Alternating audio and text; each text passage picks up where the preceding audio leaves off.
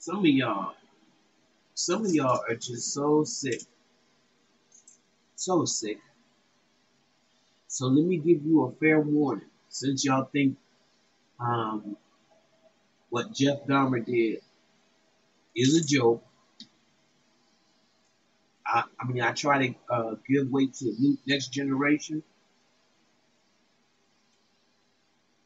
because I know that this is a different generation, and I respect that. Okay. However, I don't respect you making a mockery out of what Jeff Dahmer did to my community. So I'm letting you know if you come to my door with that craziness home, you won't get served. In fact, I've already decided I'm gonna put my dogs in the hallway. I'm gonna lock the door so they can't get out, but they got real deep voices, so they and because they're dark, one is black and one is brindle, you won't see them until you come up to the door. Because I have these kids that come to my door every year, and I live in a pretty mixed neighborhood. Um, but it's still ghetto, and I would think nobody over here would wear one of those, especially in Milwaukee. But you know, it's a different time, and so I'm just letting you know if you come to my house with that stuff on, you won't get served.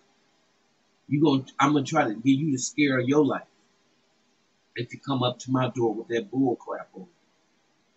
Because that is the most hurtful, disrespectful thing that, capitalism is something else. It really is. Because nothing is sacred. I'm telling you now. And that's one thing you have to understand. But one thing I understand is if somebody took somebody that the serious dominant society held close, like a president or some, just it will have to be maybe somebody of, I'm not talking about Trump, or somebody of the Jewish persuasion or something that got caught up in something crazy, whatever, a DuPont or, whoever. I guarantee you wouldn't be able to make a mockery. But this black and white played out thing, I mean, really, this is something that this generation this is the sick part of y'all. So if you come, this is why I understand. I get why they don't want y'all in the armed services, and a lot of them don't want you in the post office jobs because a lot of y'all, just like Jeffrey Dahmer, have